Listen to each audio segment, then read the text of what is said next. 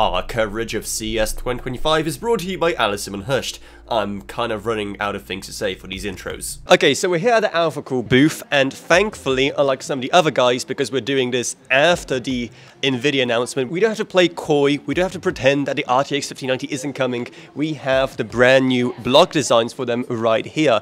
And again, I have to reiterate how small the PCB itself is. So this is the RTX 5080 right here. This is it. Your entire card in this little small design here.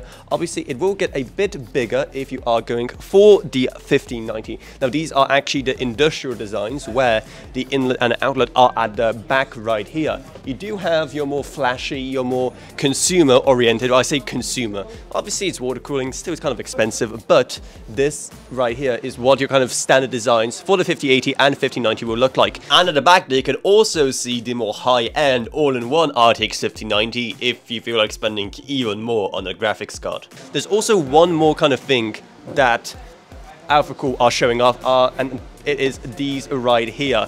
These are a monoblock, unlike anything I've kind of seen. It weighs probably more than me, so I have no idea how I'm actually holding it up in one hand. It actually kind of hurts, but yeah.